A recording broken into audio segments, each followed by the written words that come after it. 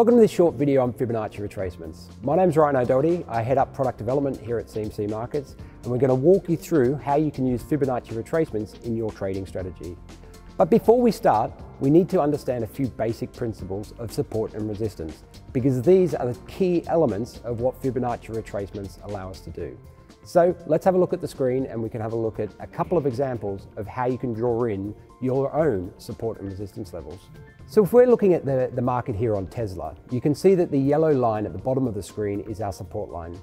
This is an area of a support where the price moves down, the buyers come back into the market. So you can have a look at an example in the blue circles. Each time the market came down to that support level, the price went up in value. Went down, went back up in value.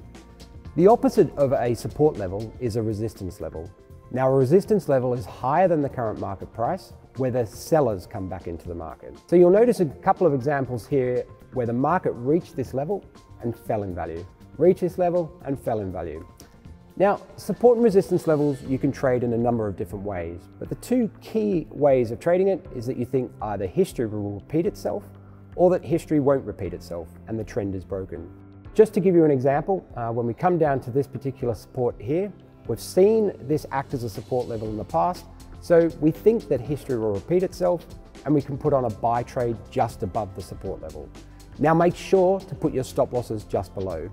Always place a stop loss when placing a trade on the market to give you that protection when the market moves against you. The opposite on the resistance level is when the market came up to this level here that I'm showing now, well, we think, yep, it's going to repeat itself, so we can put on a sell trade.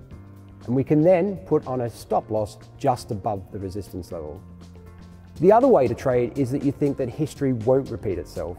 Okay, we think that the trend's finished and we think some sort of news will actually break us out of that particular support and resistance area. So what we can do there is we wait for the market to break above that resistance level and we place a limit order to buy into the market in that move. But again, remember, place that stop loss just below the resistance level. Now, we've talked about support and resistance, but what we want to talk about is the Fibonacci retracement levels. So if we go on to a chart here that I have for pound versus Aussie, the Fibonacci tool is available in your draw tools. Simply click it. And the way we draw on a Fibonacci retracement is that we find two key levels that we think are of interest on the chart. So I'm going to use the high and the low values of the price displayed on this chart level. So if I draw the lines in, you click on the high, you click on the low, and what the Fibonacci retracement does is it automatically generates support and resistance levels at key levels. Now, what are those levels? Well, Fibonacci is key mathematical levels. Basically, if you add the numbers of 0 and 1 together, you get 1. Add 1 and 1 together, you get 2. 2 plus 1 is 3. 3 plus 2 is 5. 5 plus 3 is 8.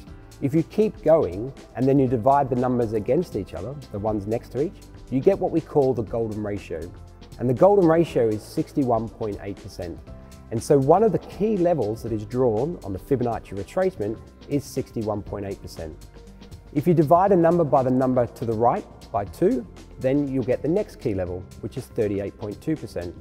If you divide it by the number 3 to the right, then you'll get the 23.6% level. So what the Fibonacci retracement levels are doing is providing you these automatically on the chart when you've determined the key high and low levels. So if we have a look at an example of pound versus Aussie, we've drawn it from the high to the low, and then what we're looking for is the price action after that. So you can start to see that when the market moved, came up to that first retracement level of 23.6%, we started to see some sort of pullback. The sellers came back into the market and it acted like a resistance level. If we move further on down the track, you can see that when price reached the 38.2% level, the same thing happened. We started to see that the market was running out of steam, the sellers were coming back into the market, and it acted again as that sort of resistance level. So here is an opportunity, or a potential opportunity, to look at the markets and potentially place a trade. You can see then it came back down again, and then the 23.6% level acted as at that support level again. Come back up, the resistance, support. So basically the Fibonacci retracement is trying to draw those levels in for you automatically. And again, one of the tools or one of the mistakes that clients make regularly with Fibonacci retracements is not using it with other tools. I think Fibonacci retracements are a secondary type of indicator.